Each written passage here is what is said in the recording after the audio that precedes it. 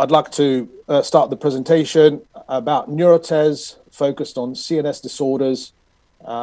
We have a primary asset focused on Alzheimer's disease, which we call MEMTIN.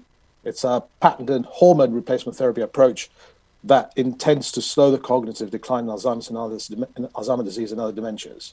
MEMTIN is probably known as leptin, so it's a repurposing effort. And this statement here, Alzheimer's disease is the most common form of dementia among the elderly. It gets progressively worse. There's no remission. The sixth leading cause of death in the US.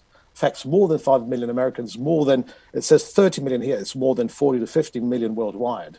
And it's the only cause of death among the top 10 in America that cannot be prevented, that cannot be cured, that cannot be even slowed down. It's a really huge unmet medical need. Some of the figures here are very alarming. And incidentally, this is 2019 figures from the Alzheimer's Disease Association.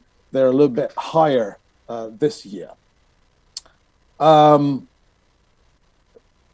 me pick, for example, that those that are over 80 years of age are 50% likely to get Alzheimer's disease.